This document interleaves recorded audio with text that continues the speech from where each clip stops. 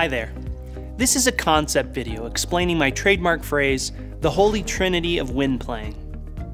The purpose of using the Air Revelation training program is so that you can emulate the good habits that you form while using the blue incentive spirometer onto your instrument. In the introduction, spirometer use, and key concepts video, we already went over how it's extremely important to exhale air with the H syllable rather than to blow air as if blowing out a birthday candle. Recall, we can only properly control air exhalation when we exhale from our core. When exhaling with the H syllable, we naturally, not artificially, feel constriction in our abdominal muscles as we exhale. When we blow, we are creating tension in our neck muscles, and tension is the enemy of all great wind playing. Further, when we blow, it tends to create tension in other parts of our body as well. The fact is, tension arises because we are not using good breath support. Without breath support, the other parts of your body want to jump in to assist you. When your subconscious senses that there is not enough breath support, you start to bite, you start to clench your throat, you start to tense your neck muscles or squeeze your fingers, and you may even start to feel tension in your upper back.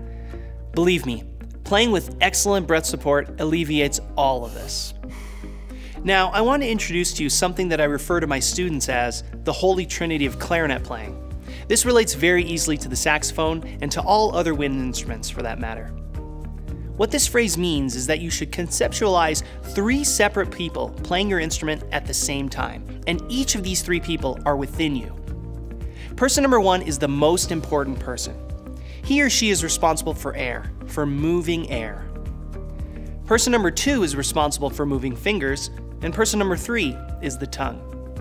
Each one of these people work together to execute every aspect of wind playing. But, and this is important, each of these people need to be independent. It's important to conceptualize that each person does their job separately from the other. It's also important not to allow one person to negatively affect the job of the other. Here's what I mean, and I think that we can all relate to this example. When sight reading, we are usually not completely confident with the fingerings. So what tends to happen? We back off our air. Our tone becomes weak, it doesn't sustain, it doesn't provide direction in the music. You're not playing with breath support.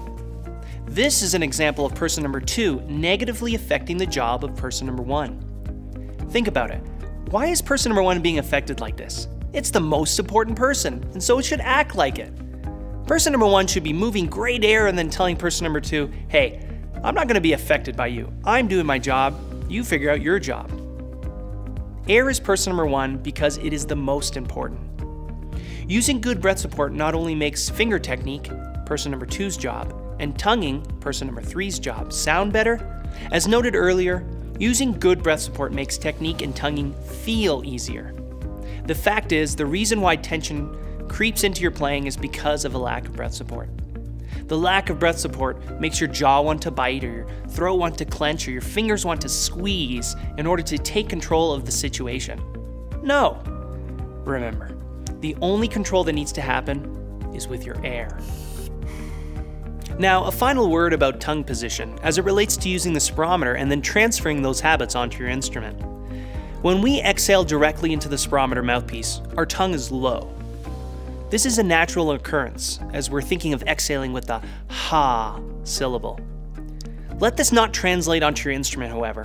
When exhaling into your clarinet or saxophone mouthpiece, for example, be sure to use the arched tongue position that is appropriate to create the kind of tone that you desire. In the case of the clarinet, our ha sound will turn into a he as our tongue arches. I like to tell my students to continue to focus on the ha sound and then have your tongue act as an independent person, turning that ha into a he. For those of you who have trouble with keeping a consistent tongue arch, be sure to check out the video on tongue position issues in the Air Revelation troubleshooting section for exercises to help with that.